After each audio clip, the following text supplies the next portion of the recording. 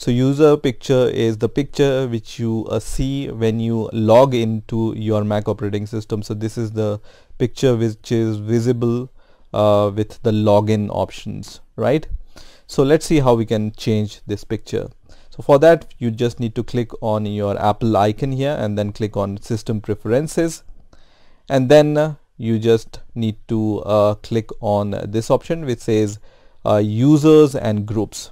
Okay, so under System Preferences, just click on Users and Groups, and once this Users and Group window opens, you will be able to see the list of all the users here. So just select the user for which you want to change the picture. I only have the default user, which is the admin user, and here I want to change the picture, which is by default this kind of golf ball. So you will be able to see this option here, edit, and when you click on the edit button, you will be able to see all these options which you can use to change the user picture. So current picture is this one. Default, you can see the list of all the pictures. You can set from this default option. So you have all these default options which you can choose. So for example, I want to choose this picture. I can choose it and then click on save, and this picture is changed to the new picture, right?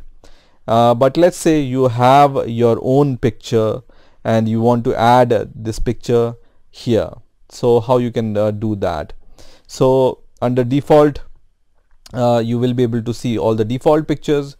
You can also use your camera to capture your webcam picture and then just add your picture using that camera. But let's say you have your picture which is saved on your Mac operating system, like I have, which is this one, and I want to use this picture as my user picture. So when I go to photos, I don't see any option to add this picture. Also when I go to photo booth, also I don't see any option.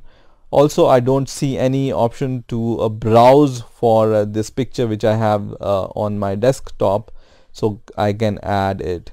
So for this, what you need to do, you just need to just drag this picture. So just select your picture and then press Command key on your keyboard, CMD on your keyboard, and then drag this picture on top of this picture. Okay, and when you see the plus sign, just leave it there and it's going to just show you that picture.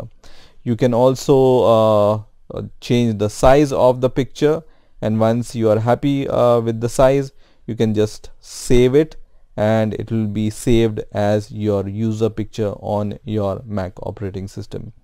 So this is how you can change the user picture on your Mac operating system. I hope you enjoyed this video, and I will see you in the next video.